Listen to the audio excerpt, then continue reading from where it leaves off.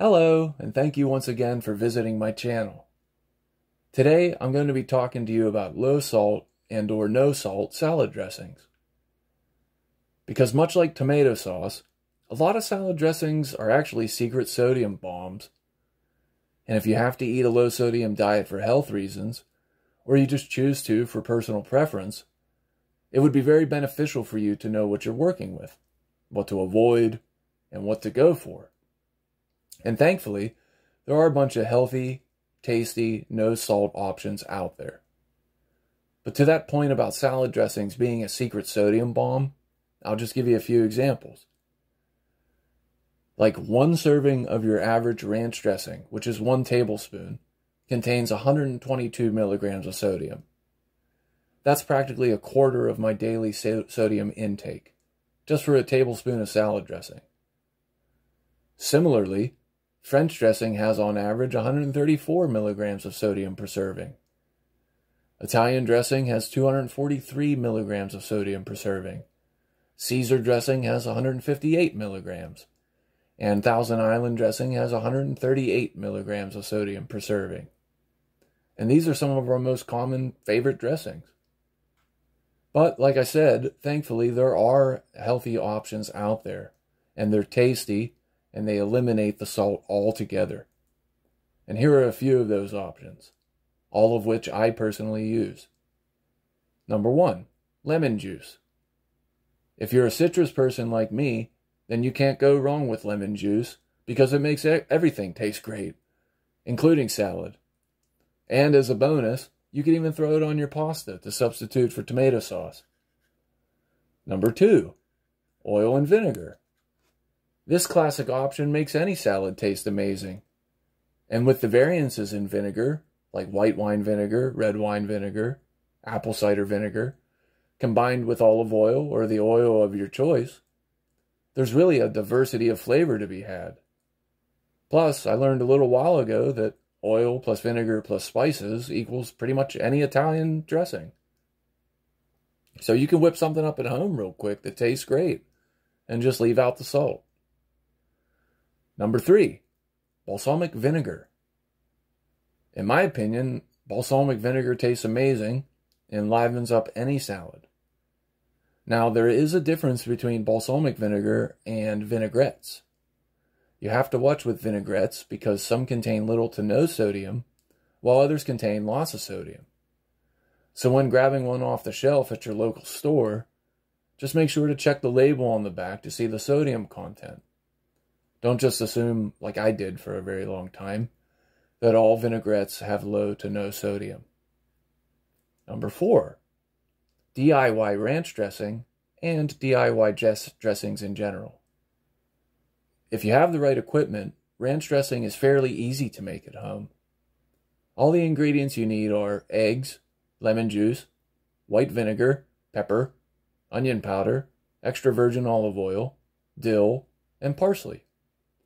And in general, you can make all your favorite dressings at home if you have the right ingredients and just simply leave salt out of the equation. Number 5, low/no salt added store-bought salad dressings. I've never come across these personally in stores, but on Amazon and other online vendors, you can find no salt added versions of certain dressings like Italian and ranch and so forth. If you can find it and get it to your house easily, and you'd prefer that over any of the other options I just went through, then by all means go for it. Like I said, I just haven't tried any myself, but I'm sure they're great.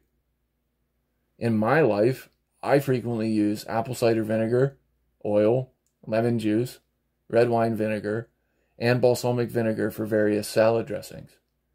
So I don't have to worry about added salt at all. And in my opinion, of course, the salads taste great. Salad dressing is just one of those things, sodium-wise, where, unless you had to know, you probably wouldn't know that your average store-bought salad dressing is actually a sodium factory. So, I'm just thankful to bring this information to the table, and to let you know that there are plenty of no-salt salad dressing options out there for you. And so I hope this video was very informative and helpful. And I just want to encourage you again, If you're just adjusting to a low sodium diet, especially if you have to for medical reasons, I just want to say that you can make the transition, and it will benefit your life and your health tremendously. So don't give up and don't turn back. You don't have to hurt yourself with food, and that's not what God intended for us. And most importantly, life isn't just about finding a diet that can sustain your health. That's not the end game.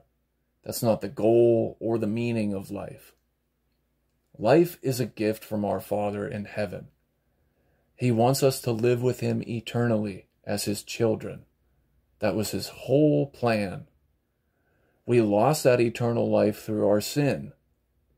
But He loves us so much that He sent His Son Jesus to pay for our sins, to forgive us, to reconcile us back to Himself, to bring us back into His family, and to restore unto us that eternal life that we lost through our sin. All we have to do to receive this forgiveness of sins and this eternal life and this son and daughtership back into God's family is to trust that Jesus is our Savior, that He's the Son of God, the very Word of God, who died for us and rose from the dead so that He could save us from the penalty of our sins, eternal separation from God. Jesus is the Father's rescue plan.